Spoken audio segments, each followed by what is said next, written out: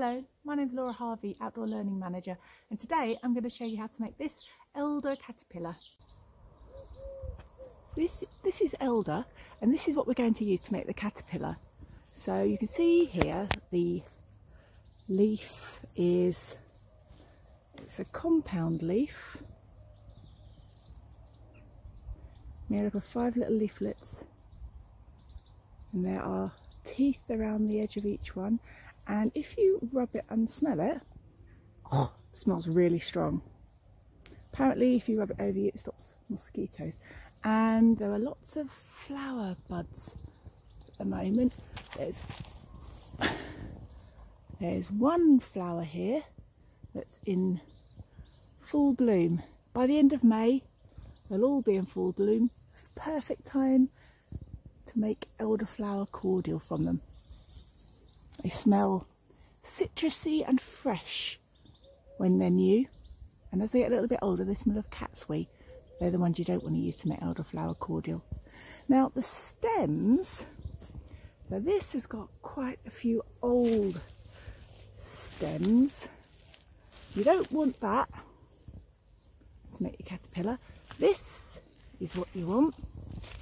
Nice long straight stems. And you see the spots on them, they're called lenticels, they're for letting the air in and out. But that's a way to tell elder. Then you get, this is last year's growth, and it hasn't got the spots, and it's, if you cut that you'll find it's too soft and squishy inside and it's not thick enough. But this is perfect. You can see there from the bit I cut the soft spongy stuff inside, you can poke out with a stick to make a hollow tube, which makes a perfect bead. So this is the equipment you need if you'd like to make an elder caterpillar or snake. So I've got gardening gloves to protect my hands when I use tools, something to cut the elder with. So I've got these secateurs, they are for cutting things no thicker than your finger. And these are loppers, and for these you can cut branches that are as thick as the handle. Then I need something to peel the elder, the outside of the elder. So I've got a butter knife or a potato peeler. Something to poke out the middle of the elder. I've got a tent peg, or this is called a palm drill. I need some string, or you could maybe use some wire. Pair of scissors to cut it with, Sharpie to decorate it. You could use a little hacksaw to cut if you've got one. That works quite well. So the first thing is to cut off a section of the elder to use. When you use tools, you open them up as wide as possible. Hold the handles always, whatever you're using. Open them up as wide as possible, and then push down. They do all the work for you. So here is the elder with the lovely soft bit in the middle. Now, if I took that soft bit out now and then cut it, it might collapse the elder. It helps if you've got another person with you to hold the wood with gloves on while you do the loppers. That works much better, but I haven't. So I'm going to use them like a... Got my glove on to hold the wood. Because I'm using these loppers one-handed, put the wood right in the middle. Make sure your caterpillar sections are not too short, otherwise it might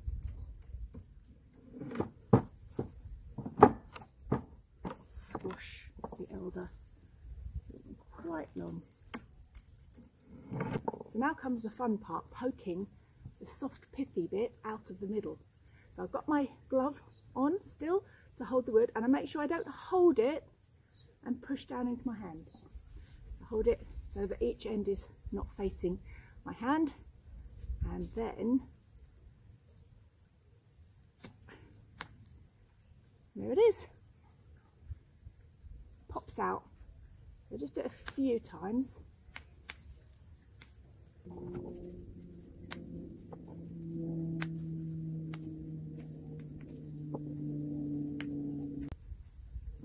Okay, so now I've got all my little bits, I'm going to peel them. So you can actually, when they're nice and soft, if you have a look here, you can see this, you can tell the difference between dead wood and a live wood. So fresh wood that's just been cut. Underneath the skin, it's shiny and wet and green, pale. If I find a bit that is dead, first of all, dead wood snaps. You hear that? And then secondly, when you peel underneath, it's always brown and dry, so you can tell the difference. I've got my glove on my non-working hand that's holding the wood, and I've got my butter knife in my other hand, and I make sure that the blade of the butter knife isn't going towards any part of my body, so I don't hold it down on my lap. If I was at forest school, I'd be sitting on a log with my elbows on my knees, but I'm not, I don't have a log. So I'm going to be peeling this off.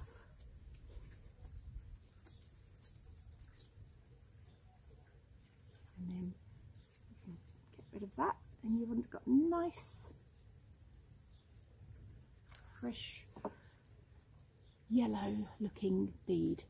If I try to write on that now, it wouldn't work because it's too wet. So I'm going to leave it in the sun for a bit to dry out. There's one. So you can either thread them on string. If you thread them on string, string is twisted and it helps you to get the string through the holes.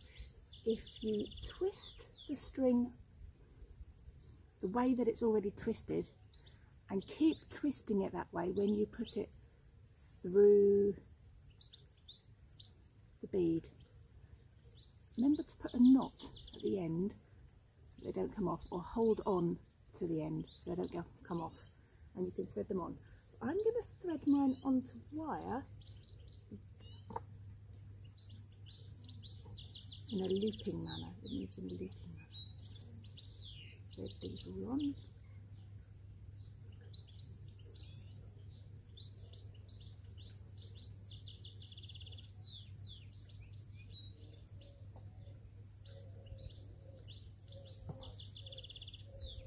One, two, three, 4, 5, 6, 7, 8, and 9. Hit. Just got to twist that round. I'm going to poke the end in because the end can be a little bit sharp. So I'll do that. Twist it round. And then it can't come off. The looper caterpillar moves like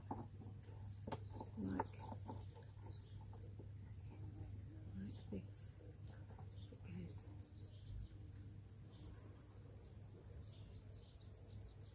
Like that.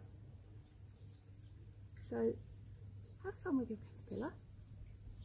You can decorate it however you like, with pens, or when it's dried out properly, with paints. And have a look for some caterpillars around your garden. And remember, in June, we've got 30 days wild. Sign up for your pack now for your family for all sorts of activities and games. Have fun, stay safe, and stay wild.